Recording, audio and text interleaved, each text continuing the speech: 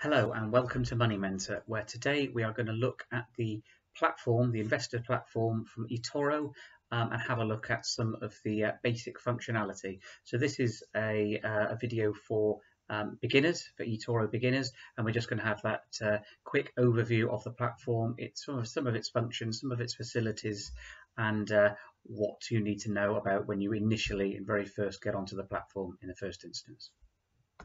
Okay. So let's just take a look around the platform of the eToro facility here. So down the left hand side are all the index cards, your name, copycat, cash, my dashboard, etc. We're on the watch list page here, so you'd have a number of firms, companies you'd be watching. I think you can put about up to 50 on any one stage, and there's some of the ones I've got there. You could immediately go from the watch list to buy or sell an item. You can see who's buying and who's selling down here. So at the moment, this is who on eToro's platform, not across the wider world, but on eToro's platform, most people are buying at the moment. You can see few people have short positions on the FTSE 100, which as you can see is down 0.5% today.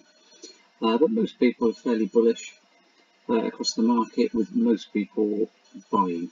So that's an overview of that particular area. The portfolio is what you would have yourself. I've got a sample portfolio here, which has been going for a few months, we've got I think about 35, 36 across the portfolio, which can be seen here.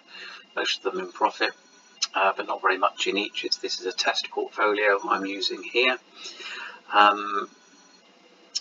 Newsfeed is where people's comments and news come in, so you can see all sorts of other people's comments. You can comment yourself on it. You can like, comment, share.